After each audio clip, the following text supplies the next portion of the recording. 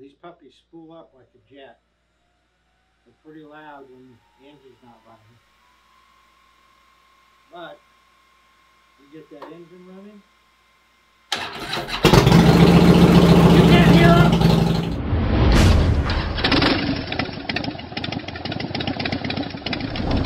As you might have surmised from the opening scene, this video is all about cooling fans. Welcome to the 15th video in this multi-part series on why and how to cool down your twin cam and Milwaukee 8 engine. Today's subject is simple: getting air moving across the engine.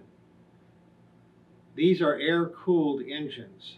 They're designed to have airflow across them and cool them. Even though oil is doing a little bit of work at cooling it down, even though on the twin cooled bikes where it has oil or coolant flowing through the heads around the exhaust valve, that helps a little.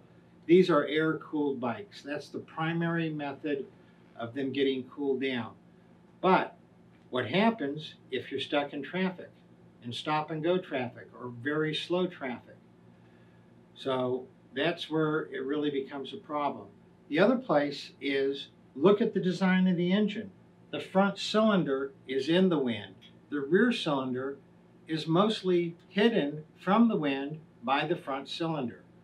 And so the rear cylinder, even if you're going 70 miles an hour, needs some help to get some airflow around it. So that's what we're talking about cooling fans. For decades, there's been parade fans, what are called parade fans. It's just a little fan that sits between right in here and blows air between the cylinders. They help a little, but they don't really do that much. There are two good options to actually cool down the engine with fans. One are the Mighty-Mites, like you see here, and these work well. Don't be confused. The things that are called Cool Masters and some other name, the really big, ugly things that go here, well, I think they're ugly. Some people might like them. But they don't cool as well as these little ones. These little ones actually, in our tests, cool better than the Cool Masters and the bigger fans. The other fan that works really well is the Jim's Force Flow fan. Devin runs that on his Street Glide, and I'm actually looking at putting one on my Tri-Glide. They're a really good-looking fan and very, very effective. And it doubles as a horn. Why fans? These engines are air-cooled when you're in stop-and-go traffic or just going very slow. There's not enough air going across them to cool them down. And a lot of people think, oh, when you're going fast down the road, it's going to cool it down even more. Well, when you're going fast down the road, that engine is working a lot hotter and generating a lot more heat. So I'm going to show you some numbers in a minute of slower riding and faster riding. You'll be surprised, even at faster riding with all that air blowing by, the temperatures are hotter. So slow riding, you need the fans. Slow or stop and go, you need the fans to keep air moving across them. And going fast, the rear cylinder being blocked by the front cylinder, that rear cylinder needs some help. So looking at the screen, you see one of the results from a test report we did, and the video of this entire test report are linked above and below. But here's a 30-minute ride, ambient temperatures of 88 degrees, 70 miles per hour, fans off. You see the front cylinder was at 239 degrees. Not bad. We want to be, that's not a bad temperature. And then the rear cylinder was at 264 degrees. 25 degrees hotter the rear cylinder was than the front cylinder, because the rear cylinder the wind is being blocked from hitting it. Now we turn the fans on, and the front cylinder is at 214 degrees instead of 239, and the rear cylinder is at 222 degrees.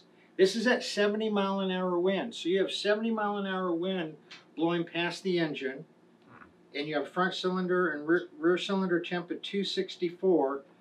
Now the same 70 miles an hour, same temperature, everything the same, but the fans being on, you have that rear cylinder drop down to 222. So that's a 42 degree drop in temperature with that fan going across the rear cylinder.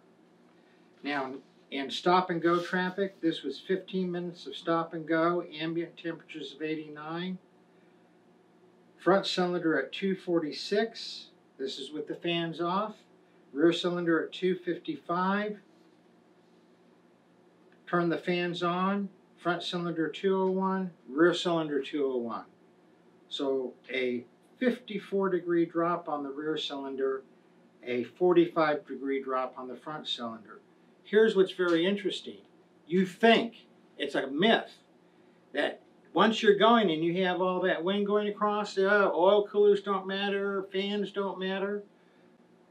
Rear cylinder temp going slow, 255.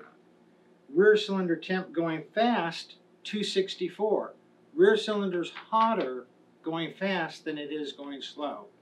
Fans are very, very important. I would not run a twin cam or a Milwaukee 8 without fans.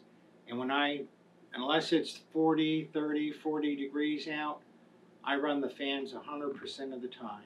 Again, there's links below on more details on each the Mighty-Mite fans and the Jim's Force Flow fan. And there's also a link to a video report showing all of our testing that we did. There's also a written report that we're going to link to showing the testing on a different bike with fans.